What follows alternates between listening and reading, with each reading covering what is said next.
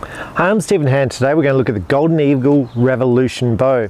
Now you're going to say, what's this? What's Golden Eagle? Well, Golden Eagle's an old company, and when I'm going to say old, it probably stopped existing in, I'm going to guess, 2020. So it was, Golden Eagle actually purchased the Bear Jennings brand and then it renamed itself to Bear. So at that point, Golden Eagle disappeared.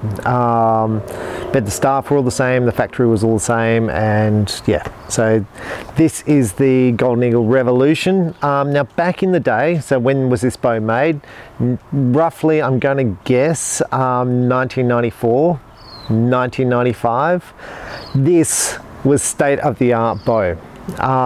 In fact, my mother shot the cheaper version of this, which was called the Golden Eagle Evolution. The Revolution had the machine riser, the Evolution was a cast riser, and I think she got second in the nationals. In Australia she didn't target with it, and I think second or first in field. So what made this bow unique and what made this bow is what I considered one of the good selling bows of that time. The other good selling bows of that time was the Jennings Carbon Extreme. But at the time there was Martin was big in that era, but at this time this was seen to be a well budgeted bow with state-of-the-art technology. So let's just have a look at this bow. So to start off with, it's got a machine riser. Now machine risers had been around, but they were considered sort of, you know, top quality. A lot of the bows back in that era were cast riser. So now this bow in mass weight wasn't too bad. It's probably about 4.2. A lot of the machine risers were really heavy. So it had the option here for 2-piece quiver, which lots of people liked, and it had 2 arrow rest holes, which obviously some companies are making a big deal about in 2020, but this has been around for years and years and years. The limb pockets here were metal. Now the limbs, these are recurve limbs. It was considered back in the 1990s that recurve limbs were better than straight limbs. Now no one could tell you why. Well, they'd say it's smoother because it flexes evenly over the limb, but probably that was just sales dribble, because today you don't see recurve limbs on compounds. They're all straight and all compression limbs. There's really nothing left like this on the market, but at the time you paid a premium for a recurve limb, and straight limbs were available, but they were cheaper. So basically everyone opted for recurve limbs because they were meant to be better. They look better, I think. Now the recurve limb is not actually under pressure. It's actually shaped this way. So with a recurve bow, it's flex that way and then you flex it back to create the recurve. The compound recurve limbs are not like that. It's actually molded in this shape, so just to look like this. Now the bow featured a twin cam with yoke system on either side. The yoke system enables you to tune the bow for cam lean, top and bottom, and you can see it's a teardrop kind of design. Now this bow came with a series of modules that you just fitted to the bow. 2 screws, you didn't need a bow press, and the module just clipped on. It was a plastic module here. Now this bow was adjustable from 23 to 27 inches in draw length, which was perfect for like the lady, the smaller adult. So I'm going to say some other things about it. Now because you've got yokes, they kind of place the cam in the middle. So today we don't have yokes, largely we don't have yokes, and what they do is they shim the bow to get the cam to be straight. With the yoke system you just basically increase or decrease the tension on the cables to get these cams to be straight. So back in the early days of this bow design, it came with steel cables, and you can see the hole here just there. That's where the steel cable went through, and the string actually fitted onto the end of the metal cable there. You could then convert these to full fast flight, which was seen, cables were seen to be a little bit quicker at the time, but then fast flight was eventually seen to be more stable. That's when I say stable. If a steel cable breaks, it's a big deal, where the fast flight strings were not breaking. However, fast flight's not like the 452 material that we use today. It used to stretch and move, so you don't get the consistency with these bows that you did back in, that you do with the modern bows today. So cable guard down the bottom here, no string stops. What's interesting, the cable guard ran on the outside. These days you see the cable guard more up towards the center of the grip here to take out the pressure on the cables to avoid cam lean. It came with a basic sight. The basic arrow rest here. Now these are obviously aftermarket products fitted, but it's in this era. Now what do I want to mention about this bow? So back in the days, back in the 90s, bow companies would come out with technology that they would say is groundbreaking, that will be around forever. And this bow featured one of those things, so I want to show you that. So back in the 1990s, or back in the days when they first used to make bows, it was always considered you had to have your cams in time. Okay, so you see here you've got a little line down here, so you could use that line to see if it's in alignment, see if your cams are out of time. So you can check both bottom and top with this line here. Now if it's not in time, then what you got to do is you got to twist up the cables to get it in time. Okay, but if you don't have a bow press, that's a problem. So what Golden Eagle developed was this system here. So you had a spanner which came with the bow, like a little, it wasn't a spanner, it was a ring spanner, which came with the bow. And on the other side, there's an Allen key. So what you do is you put your Allen key in there, the spanner in there, and you'd move this to get the cam timing correctly, to get the cam time correct. So basically what you're doing here is increasing or decreasing the size of the cam to get the timing correct.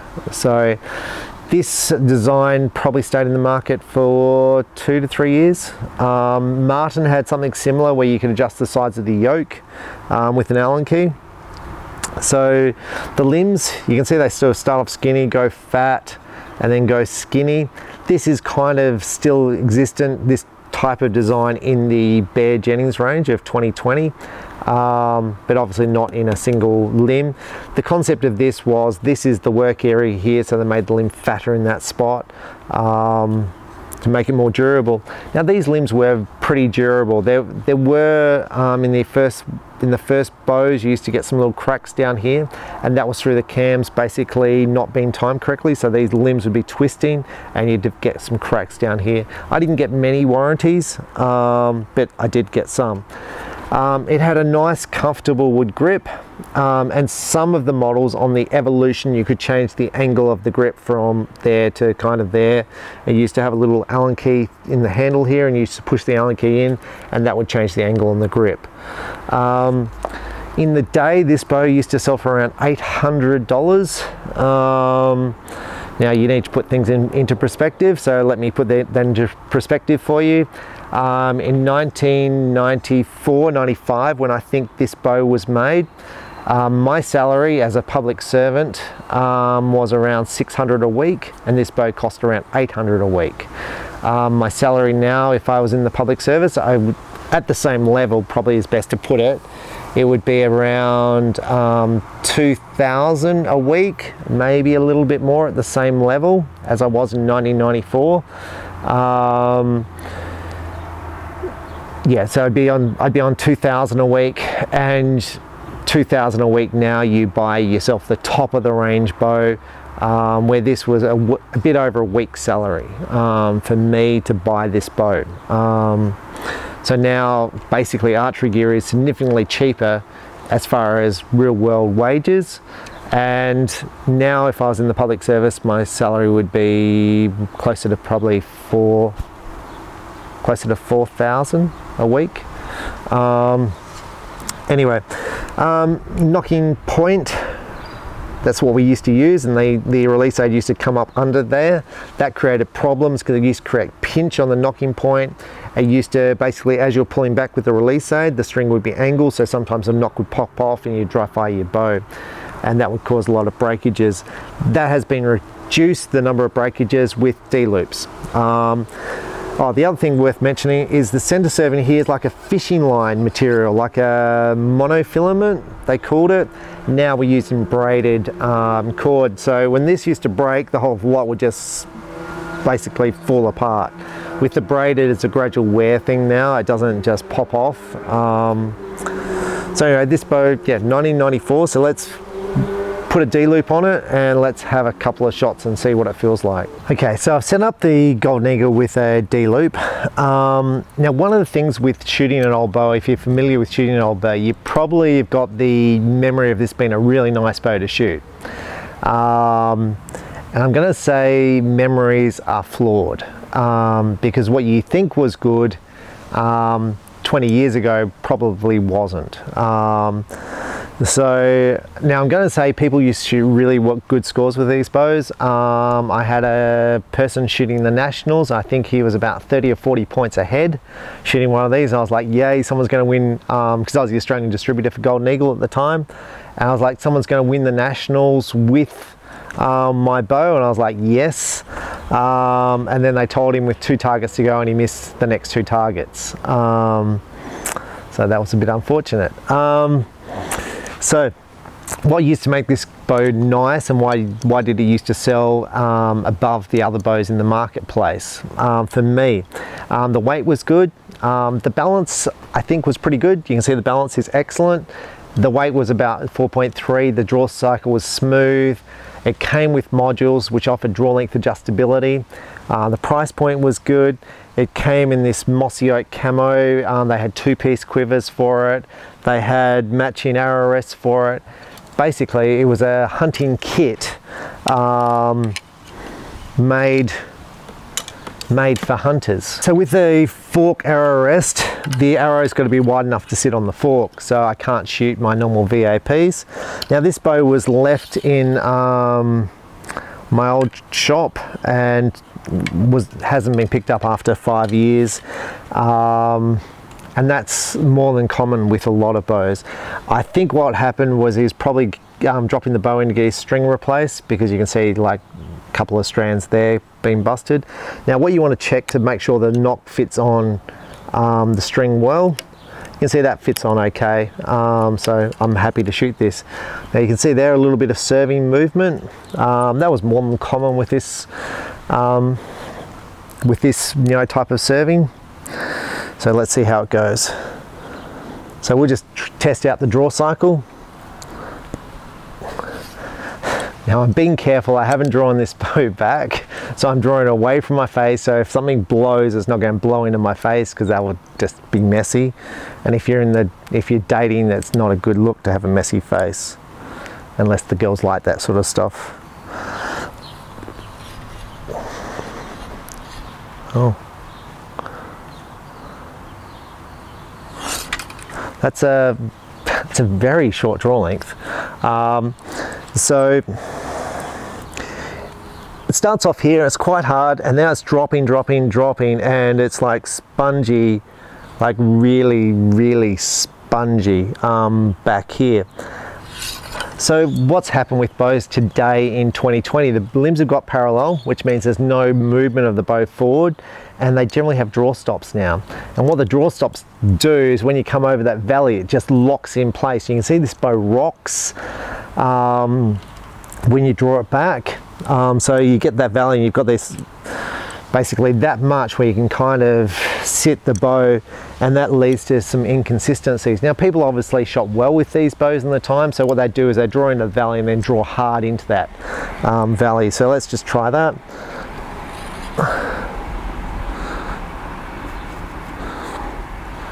And take the shot.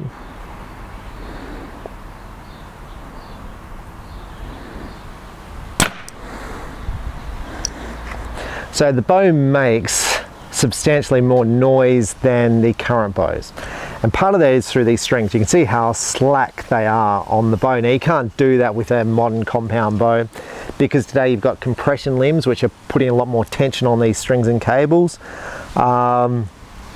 The bow itself, you know, it feels nice enough to shoot. There's a bit of hand shock forward when you shoot the bow. Obviously this draw length is way too short for me. But you know, like if you're looking to buy an old compound bow like this,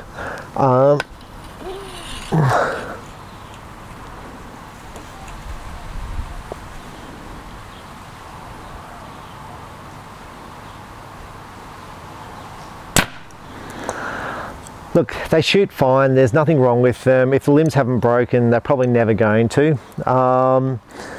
The risers themselves are strong because, you know, the bows don't produce the energy that the modern ones do today. So they're pretty bulletproof bows. The type of people who'd be buying these are people who are looking for a collector's bow.